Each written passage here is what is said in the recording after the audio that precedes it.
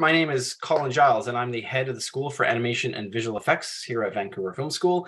If you're a current student or alumni, or maybe you're a prospective student, or maybe you just saw our invitation on Instagram or one of the thousands of social media channels out there, we're super excited to have you today. Definitely excited to get back on through all of our social media. If you found us through Instagram or TikTok, Facebook, Twitter, LinkedIn, or if you want to connect with us in any way, Elena has just put those links in the chat there for you as well. So you can continue to find out when really cool events and really cool people come join us here on our AMA Online Industry Talks.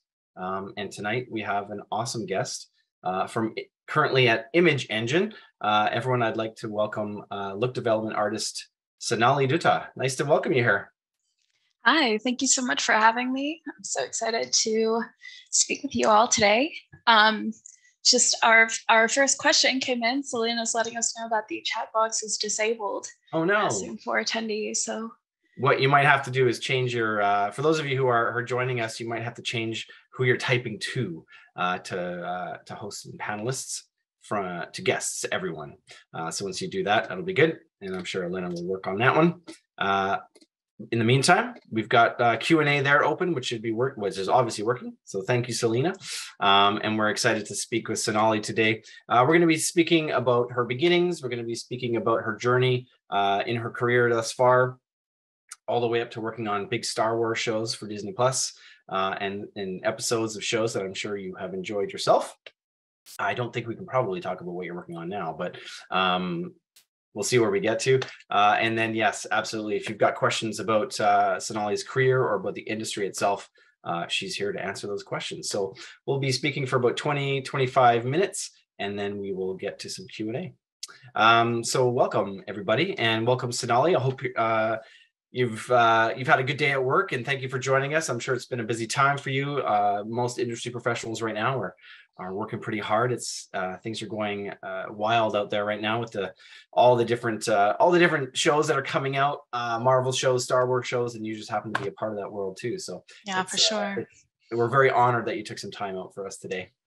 I'm so honored to speak here today. It's such an exciting opportunity, and I'm glad to get to speak with everybody. Well, it looks like one of your most recent projects is the Obi-Wan Kenobi show that we have, most of us, I'm sure, have enjoyed. I certainly did.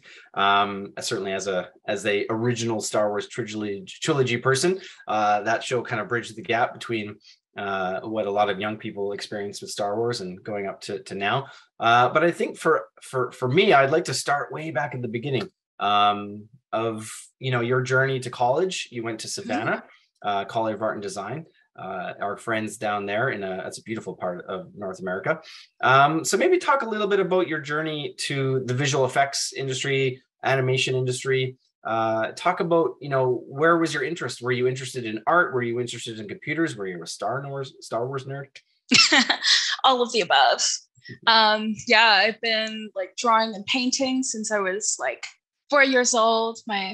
My mom always encouraged me, and both my parents encouraged me to be really artistic, and they really supported a career in computer graphics. So yeah, I always knew I wanted to do something with art, and I wanted to do something with computers. So being a CG artist just was the perfect path for me. So I always knew I wanted to work in animation, work on animated films. And Savannah College of Art and Design was a great place for that. They have a good program, I'm sure just as great as VFX. And so yeah, at SCAD, I originally majored in animation, or I started the animation program.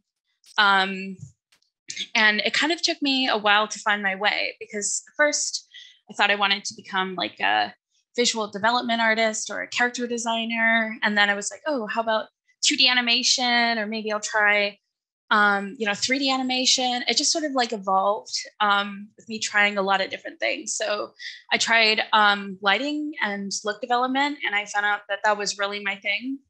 So in my last year at SCAD, I totally curveball changed my major to visual effects. And I was able to get my degree, graduate, and I was super lucky to be able to get a job at Blue Sky Studios. It's the animation studio that worked on movies like Ice Age or Rio, Spies of Disguise, which was totally like a dream come true for me.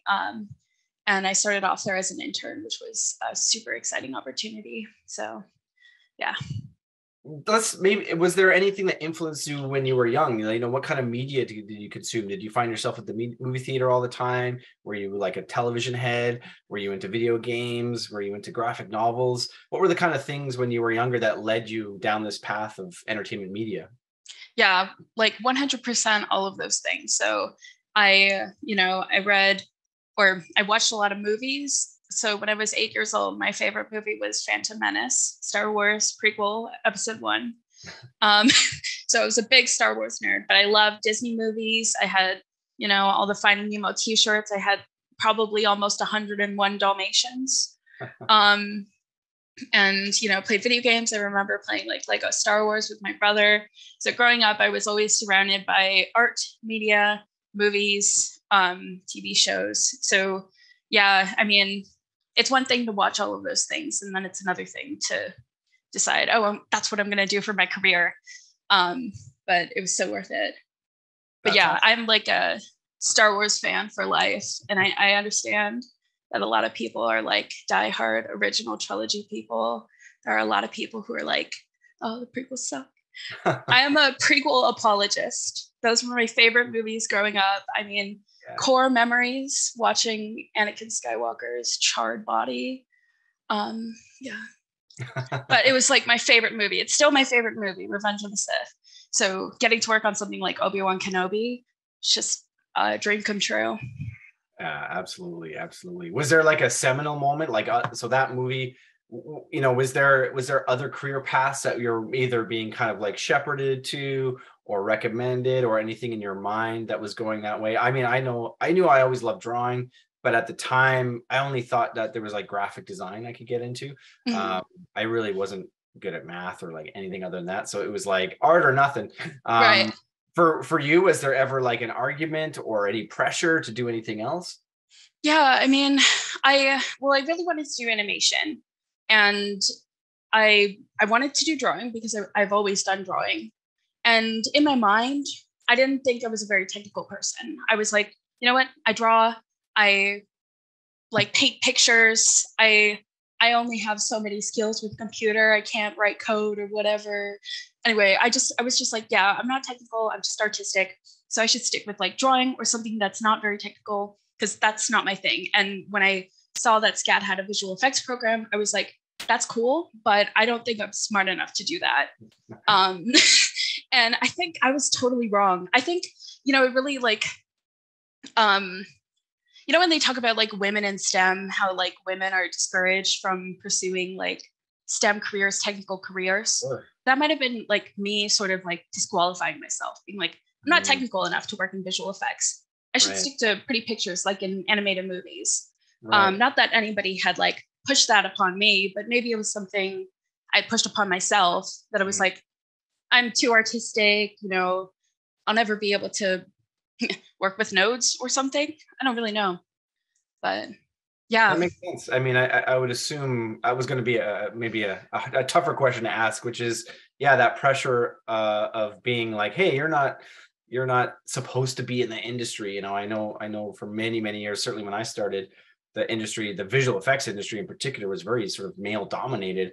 And, if you look back on the Industrial Light and Magic years of the beginning of Star Wars and stuff, it would just sort of like that. And I one of the things I love about school, of course, is we're seeing this influx of diverse voices and people from around the world. And of course, the sort of gender imbalance that's happened in our industry is starting to balance more, which is great. And do you think that was just a societal thing, or is that something that you didn't see yourself represented in behind the scenes or whatever it was? Was there something else there that you think that was at play?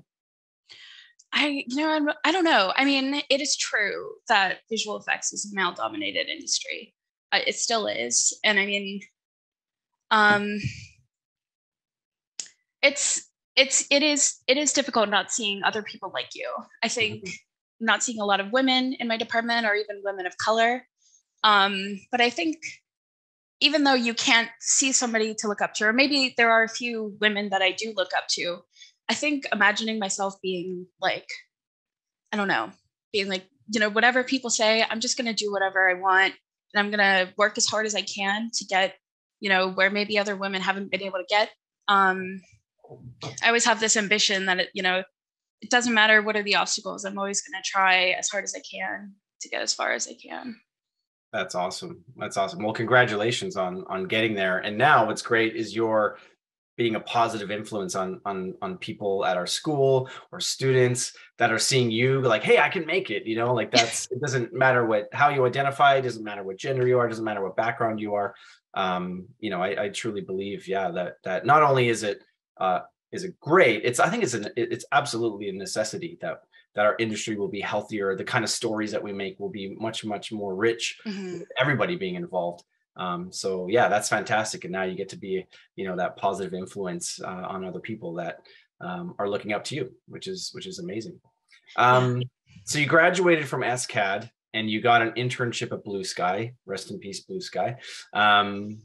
Talk to us a little bit about the experience of being an intern. What was your daily sort of involvement in that? I think a lot of our students are very interested in internships at different studios around the world. But I think there's a little bit of like kind of a gray area about what is that? What is that experience like? How what's the pressure like? Was it fun? Was it like summer camp? Was it just like working a regular job? I think it was a little bit like summer camp, but also like working a regular job. Because like first there's like a shock, like this is Blue Sky Studios. I watched Ice Age as a kid, I grew up with that Ice Age baby.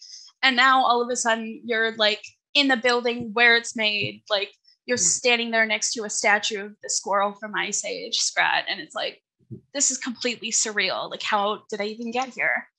Internships can be fun, especially if you're at a company that has like an internship program where you're with a lot of other interns. So you're kind of in the same boat as other people who are probably close to your age, close to your experience level, and they're all going through the same thing. They're like, I was in school, now I'm at this company, this is my first job in the industry.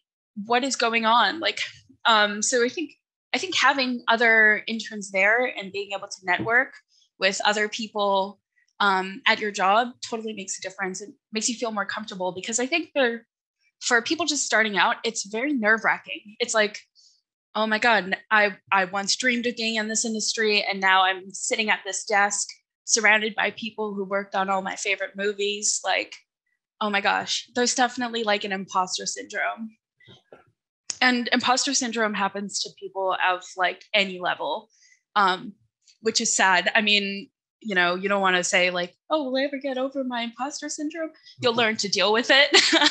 But I think internships are such a great opportunity, because it's like, you kind of get to figure out like, what is working in the industry really like? But it's not all of the pressures of being a full-time employee who has to pump out some real stuff really fast. They started me off with like, some practice assets. So the movie Spies in Disguise had some characters. I'll back up. I was brought on as a character artist intern, and I specialized in fur, basically grooming, and materials, which was texturing and look dev. So I was working with both the fur and materials departments through my internship. So, I started off with some practice assets, low pressure, just working on like some Houdini grooms, because Blue Sky had just switched to Houdini. And that was a really fun opportunity, getting to work on like a real production asset, like an asset that was in production, but without the stress of being like, oh my God, this has to be the real thing. This is my first thing, So I did that. And then they put me on an asset that was part of the movie called Nimona. So that's like a feature film. At first it was canceled. Now it's back. It's going to be on Netflix. And getting to work on an asset in a movie. Like I read the graphic novel for Nimona. And then all of a sudden I was like so excited, like, wow, this is something like really big. This is a story that I really care about. Getting to work on, characters that are part of that movie was so exciting. Even just out of college, I was like 21 years old. I was like, this is amazing. So getting to be an intern is just a really exciting experience. One thing I should add is I got this internship after I had already graduated from SCAD. But before I had graduated, so SCAD is like a 4-year program. So in like your third year, going into your third and fourth year, I saw a lot of other like students, a lot of my classmates getting internships. And, I had interviews, I had portfolio reviews, but I didn't have an offer.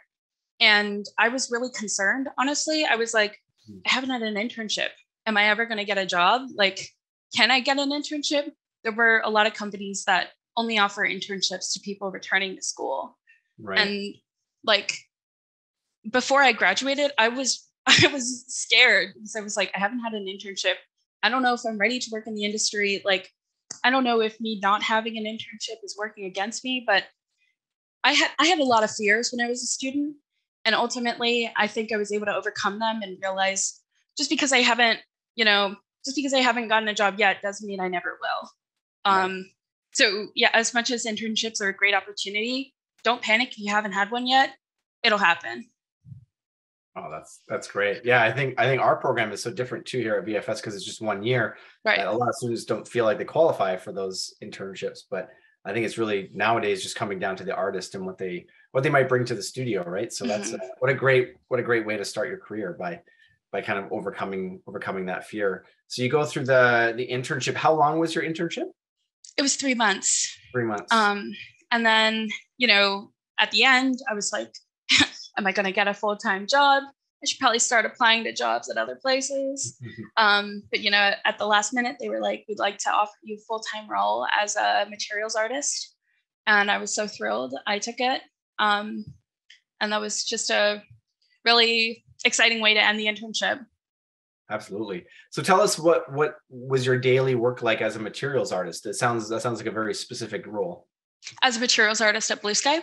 Yes. Yeah. So I think we'd start off, and this is quite similar to how it is now as a look development artist. Start off, see what my renders look like, got back from the farm from the previous day.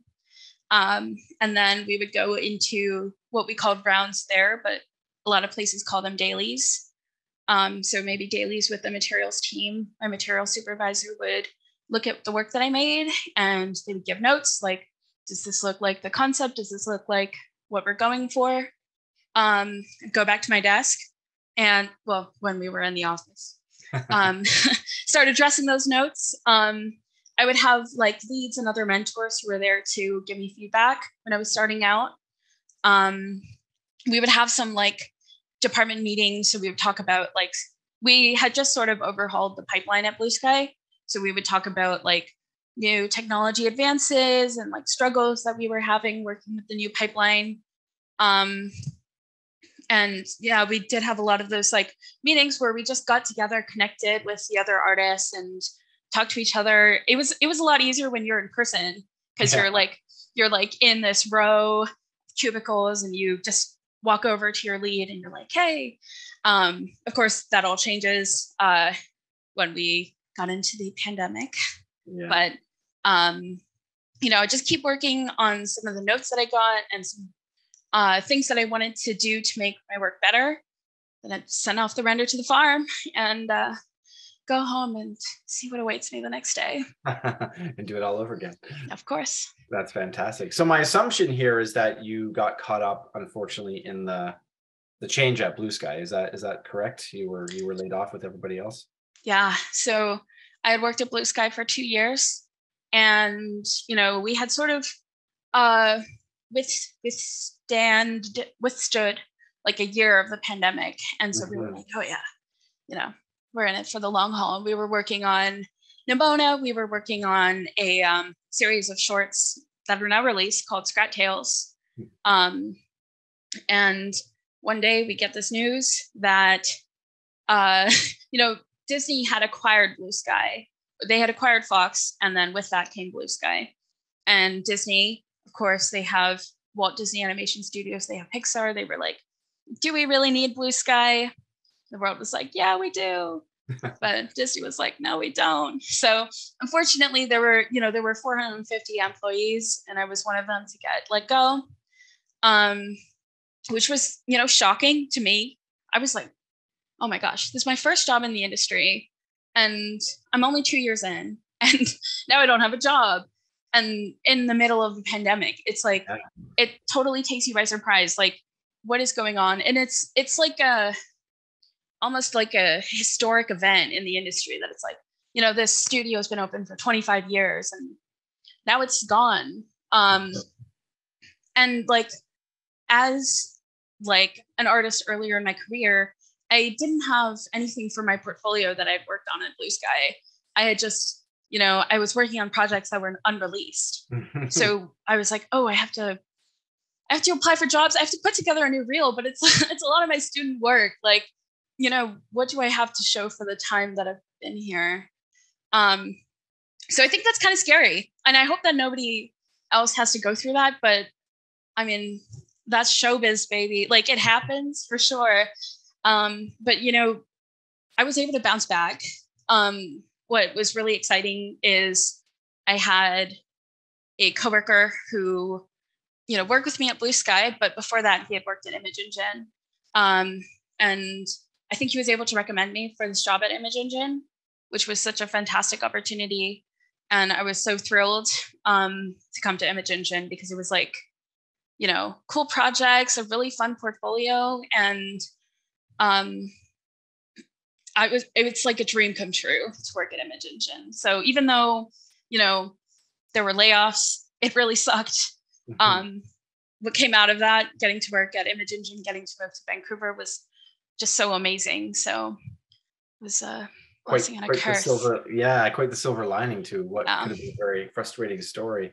Well, one of the things that I saw, certainly as, you know, having been in this industry for 25 years and seeing the ups and downs and the changes and the growth and the, you know, the things that shift around in our industry, when that happened, the amount of outreach that I saw from other artists and other studios was amazing. And I just think that goes to show how much of a family we are. Sometimes there's things, that we can't control. Sometimes there's the business side of things. But yeah, to have a soft landing in Vancouver at Image Engine, I mean, what a place to continue on. And as a Star Wars nerd that you've admitted, talk about arriving in Vancouver, in a new city, in a new studio during a global pandemic. I mean, in a new country, and then you get to work on Star Wars and different exciting shows. Talk about that transition, which must have been, you know, quite a learning experience in your life, let alone your career. Yeah, for sure. I mean, okay, I'll say, I was working at Blue Sky when I watched the first 2 seasons of The Mandalorian, and I don't know, it was like the first time that I've really seen like a TV show that was so high production. But on top of that, like The Mandalorian to me is such a visually stunning show. It's like, it's got all these cool environments. It's just like fun to watch. Every frame is so exciting. And I was watching The Mandalorian season 2 finale, and you get to the scene with the reveal with Luke Skywalker. And I was like, oh my God, that is incredible. And that was the moment when I was watching that I was like, you know what? I want to make something like that. I want to work on The Mandalorian. And that totally, like, I had always wanted to work in animation. And then after I saw The Mandalorian, I was like, you know what? That's my new dream. And, you know, it's crazy because, like, I was like, you know, how am I ever going to get there? Because, you know, animation, it's hard enough to get into. Visual effects, the work is very challenging. It's very photorealistic.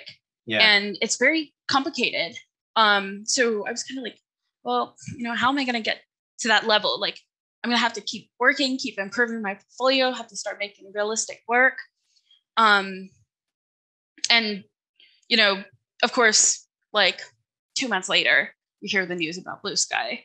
So, but when I think about it, it was like, oh, you know, I watched The Mandalorian, and then like 6 months later, I was working on Book of Boba Fett, which was like a crazy journey, I would say. But I mean, like, okay, back to the original question. And transitioning from, okay, so US and Canada aren't that different, but moving during a pandemic was just, it was just a hassle. So you've got all the quarantine and stuff. But I mean, I moved to a totally new city. You know, I've never been to Vancouver. I never lived outside the US. And I knew some people in Vancouver, but not a lot. And with the pandemic, it is kind of difficult to make friends in a new city because it's like everybody's inside, everybody's wearing a mask, nobody wants COVID. Can I blame them? But one of the things that really helped me is reaching out to other people who I work with at Image Engine. So a lot of my coworkers, super friendly, super great to, super happy to meet new people.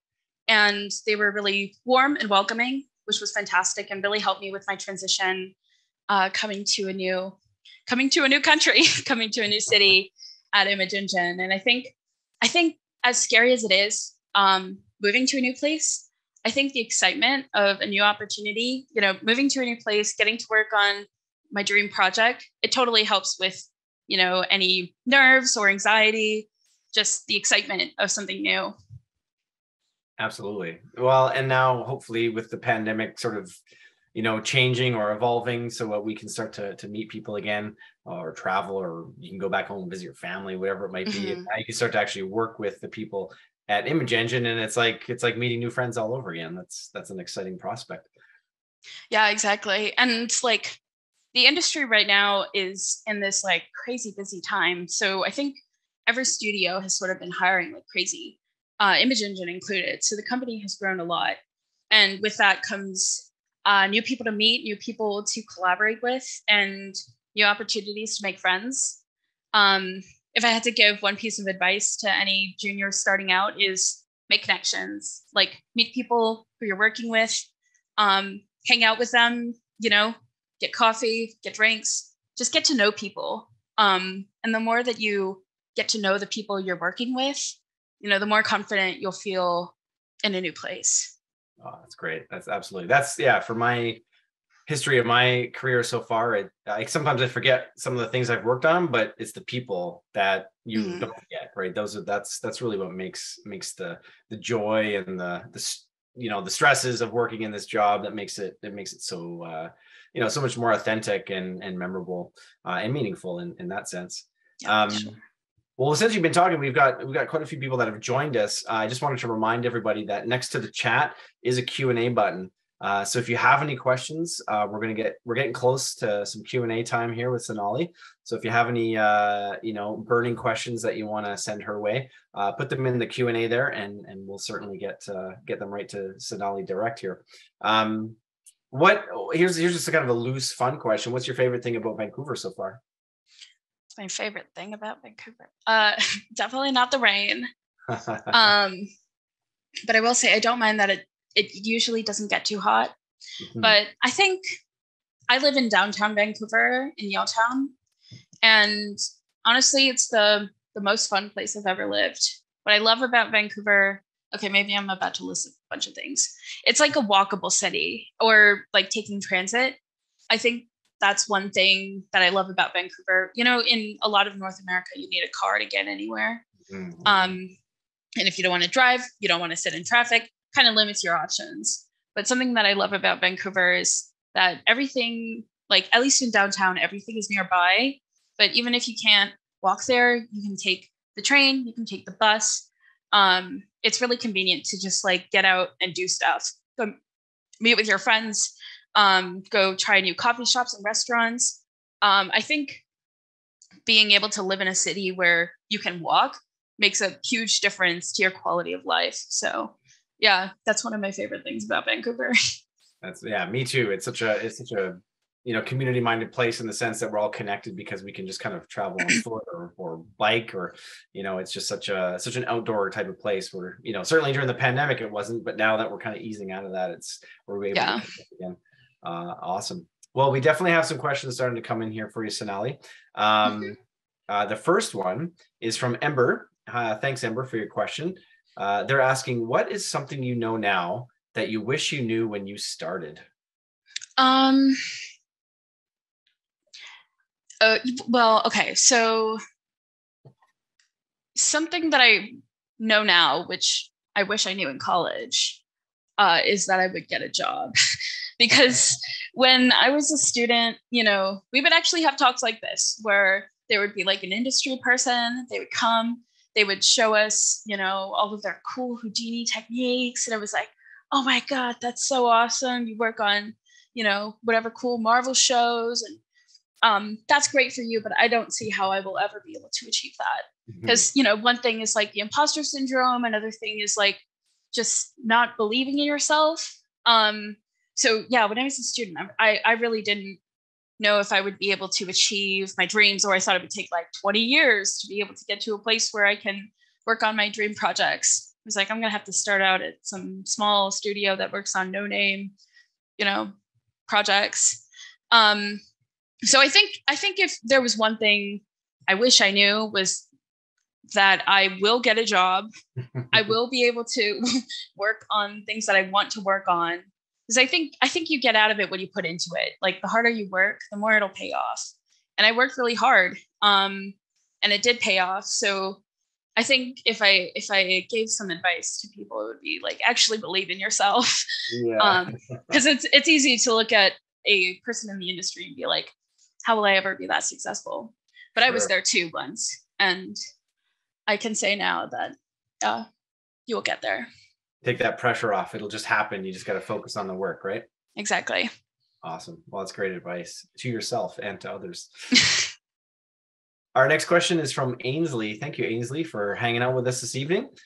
She says, hi, Sonali.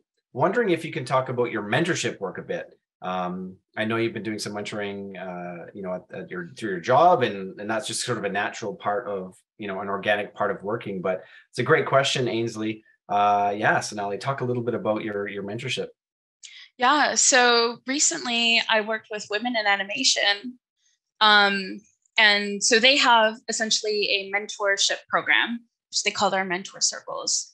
So it's one mentor, an industry professional, in like animation, VFX, or games, and then 6 to 10 mentees. And it's a 4-month program. So mine started in the spring of this year, and I had 6 amazing mentees: Anna, Mimi, Vivian, Nicole, Sarah, and Shannon. And they all specialized in disciplines such as modeling, texturing, look dev, and lighting. And the circle's focus was about landing your first job as a 3D artist. So all of them, they hadn't worked their first like real job in the industry. They were students. They were people looking to make a career change. They were recent grads. All of them had a common goal of landing your first job as a 3D artist. So we talked about a variety of topics. We talked about like how to improve your resumes, cover letters. We did workshops for those, improving your reel and your like social media, LinkedIn presence. We also talked about things like interviews and salary negotiations. The goal was to talk about the things you wish you learned in art school. And it was just an incredible experience to watch these ladies grow from, like when you're starting out, you don't have a lot of confidence. And my goal with the mentorship is to give them the tools and the confidence that they need to succeed. And one thing that was just really exciting is by the end of the mentorship, the majority of them had jobs at studios like DNEG and DreamWorks. And that was just like so amazing to see like their hard work just pay off, and tell them like what I just said, like, I didn't think I'd be able to make it, but now I'm here. And, that's the same thing for them. They were like, I'm never going to get a job. And then by the end of it, they had a job. And I'm like, I told you. But yeah, it's just like such a fantastic experience. And you get to meet a lot of people too. So I had guest speakers brought in from companies like Pixar, ILM, Weta, Technicolor, like getting to meet those people through the mentorship program. I think as a mentee, that would be really valuable. Mm-hmm. But I'm going to be running another mentor circle in spring of 2023. Oh, cool. So if you become a Women in Animation member or a member of their partner organization, you'll be able to join a mentor circle, or you'll be able to apply for one and then join one. So if you're like a woman or underrepresented gender minority, you're looking to break in, or you're looking to learn something new, I highly recommend checking out Leah's mentor circles.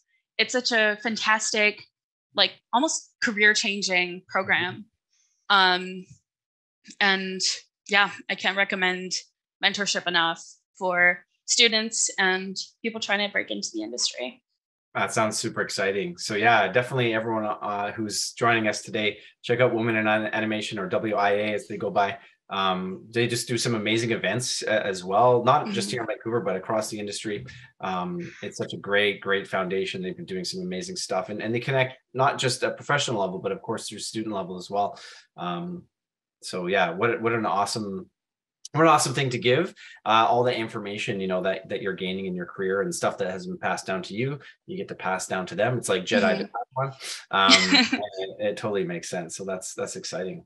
And maybe connected to that, we have a question here, which is a little bit more specific, and certainly you don't have to answer this specifically, but it's coming from anonymous, and they're asking about salary, and how maybe salaries have changed, and how affordable, this industry might be. I mean, I know we're living in Vancouver, which is one of the most expensive cities in the world, of course. We all have to make changes, and with the way the economy is going right now, maybe just talk a little bit about that, and sort of expectations for students coming out of school, like what kind of leverage do they have in terms of salary expectation or salary negotiation? As you said, you were mentoring some people on, maybe just talk a little bit about that work life cycle.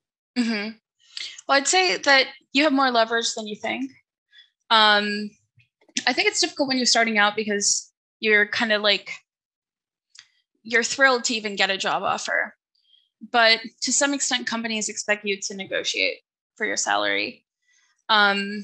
So I would say internship rates are kind of similar across the board. So when I was an intern, I was paid $15 US an hour, which is probably close to 20 Canadian dollars. But from there, I've luckily gone up. But a lot of it depends on the city that you're working in. So from what I've heard, Vancouver is obviously an expensive city, but it's also one of the cities in the world that pays the most. I mean, if you go to a city like London is really expensive to live in, but I don't know that you're getting paid enough to live in London. So I guess that's one thing to consider. I think maybe LA and Vancouver are pretty similar in terms of salary. But yeah, I mean, as far as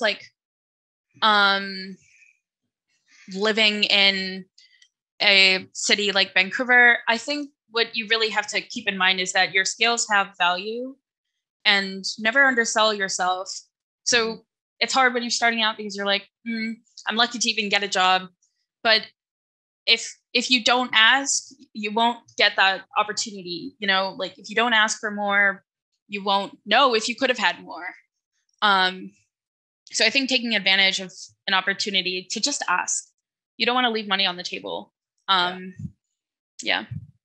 I think that's the most important theme there is you're worth more than you might think. It's very easy to just sort of feel like you don't have power, but you've got superpowers, you've got skills, you've got story skills, artistic skills, technical skills. And certainly, as you put it earlier, the industry is very in need of talent right now. So we're kind of in the driver's seat as artists, which is great.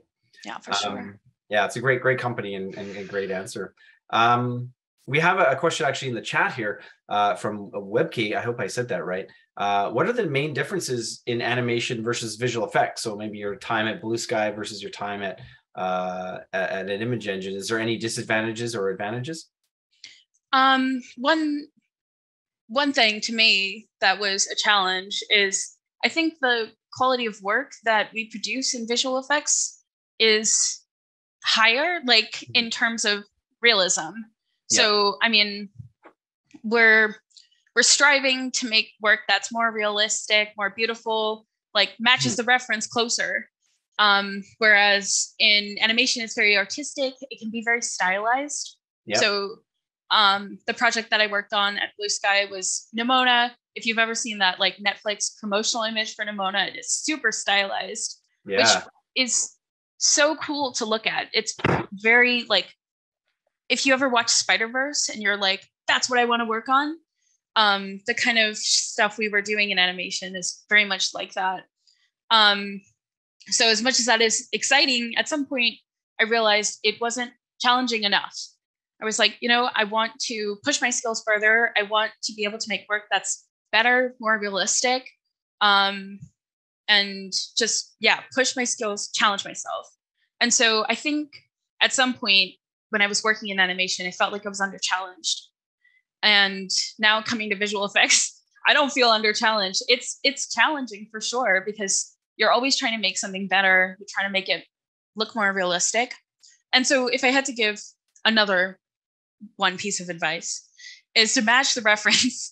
So in your demo reel, like for your demo reel, find a photo, find something that you want to match to, and then match it exactly. As my lead always says, like I ask him like, oh, how is this? He's like, does it look like the reference? And I'm like, no. And he's like, then you're not done. So I think that's one key difference between animation and visual effects. Otherwise, I think it depends on the company. So like feature animation studios like Blue Sky, we worked on something for a really long time. Like it was a slower pace, but visual effects, it's all about like speed, getting stuff done fast. But at Image Engine specifically, it's not only about speed, but it's also about quality. So one of the things that I love about Image Engine is that our work is to a really high quality. We're not just trying to push stuff out as fast and as cheap as possible. It needs to be really good. And of course, that's one of the things I love about Image Engine, is because it's like challenging. We're not just making it good enough. We're trying to make it like great. So I think those are some of the key differences in my experience between animation and VFX. And it's one of the reasons why I love VFX, because I get to really push myself. I think that's it's a thing that's not talked about a lot, is that there is quite a bit of difference between the two, between the two parts of our industry, which, on the surface might seem like they're the same, but they really are quite different paths, and they take a little bit of different focus. Another couple, there's a couple of questions here that are very similar, so I'm gonna connect them together. This is from Anonymous and from Ember. Do you have any tips for networking, or how to reach out? And are you an introvert or an extrovert? Yeah, it's a good question. I used to be an introvert. I also had a lot of social anxiety, so I was like afraid to talk to people. I was kind of afraid to reach out. It's also really scary reaching out to like industry people, because if you like put them on a pedestal, you don't realize that they're also people. And so I think I had a lot of social anxiety that I needed to get over. Now I would consider myself neither an introvert nor an extrovert. I would say I'm somewhere in the middle. But I think one tip that I would give for networking is like understand that the person on the other side of that LinkedIn message, or somebody who you're talking to at like a networking event, they are also a person. And like they are probably more worried about themselves than they are about you. Because like sometimes you're like, oh my gosh, are people judging me? Are they, picking me apart in their heads? I think a lot of that fear is like in our heads. Another piece of advice is the more you do something, the better you get at it. So the more that you go up, you talk to people, you like try to put that fear away. Like, I don't care what they think of me. I'm just going to say hi and ask how their day is going, or ask them some question. Just like, even on LinkedIn, you like type the question, throw your phone away, just like do your best to get over that fear. And that will sort of open up more opportunities. It'll help you get better at networking, just doing it more. So yeah, and just not well, there's a fear sometimes of like, there's a wall, they're not going to reply to me. But I think especially through recruiters or people in talent acquisition, I mean, it's kind of their job to connect with you, so it can be a really nice, simple way to connect with people, is just making that connection and asking questions, even if it's through Instagram or social media. It's what our industry is about, right? Is meeting people and networking. Exactly. And I think networking is totally key to, like, it's all about who you know. Well, it is about your skills, but it's also about who you know. But yeah, getting over that fear is difficult for sure, especially if you have anxiety or you're very nervous or you're introverted. But yeah. Well, I mean, you had a great example earlier of your studio shuts down and a friend recommends you to Image Engine, and there's that connection, right? Sometimes you Exactly. don't even know that you're making those relationships and how they're going to pay off down the road. So that Hmm. professional development that you've got is already paying off, which is amazing. Yeah, just as important as networking up, like networking with people who are sort of above your level, is networking with the people who are at your level. So other students, other people who are seeking jobs, and other people who are recent grads, just like connecting with people like your friends. So one example is I had a friend of mine in university, and you know they were looking to make a move to Vancouver, and I was able to recommend them for a job at Image Engine. And now they're working here. They get to work on some really cool stuff. I got to train them, which was really exciting. Um, Shout out to Sharon. I know you're watching. So I think networking with those people who are on your level, people at your school, I think that's just as important. Yeah, they're waving in the chat. Just as important as networking up. That's great advice. Absolutely. Yeah, that is, I think a lot of people are always looking out here, but the people that you're working with right now are going to be your closest allies, and the people that are going to, you can pay it forward and pay it back to each other. Mhm. So there's a question here about what has been the highlight of your career so far. I'm not sure what you're allowed to talk about in terms of what you're working on now, and obviously, we don't want to spoil anything. But Mhm. what has been the highlight so far in terms of the projects that you've worked on? Star Wars, I mean, everybody looks at Star Wars as like, the original trilogy was like a pioneer in visual effects. But I mean, growing up, it was one of my favorite franchises. And so getting to, I mean, what I brought up about The Mandalorian season 2, getting to watch that, and then 6 months later being a part of that is just incredible. I am working on The Mandalorian season 3, which is so exciting to me. I mean, totally one of my dream projects. Um, oh, okay. So one example I'll bring up from Obi-Wan Kenobi. Um, there is one shot where we have Darth Vader and his helmet. Uh, his helmet had a lot of reflections from lights and cameras and stuff. So we replaced his CG helmet. We replaced his helmet with a CG helmet, and I did that look dev because I was like, I want to work on Darth Vader. And now I can be like, hey, everybody, I worked on Darth Vader. Like, total bragging rights, getting to work on Star Wars. So That's awesome. You got to help fix Darth Vader. I fixed him. I replaced him. That's great. And you probably got to go back to your, one of your favorite movies to look for reference, to be able to, bring it back to the way we all expect Darth Vader to look like. So Exactly. comes full circle. Yeah, it's pretty funny. I mean, I worked on a character on Book of Boba Fett. He's just a guy who like pulls a rickshaw. But the funny thing is that he appeared in Attack of the Clones.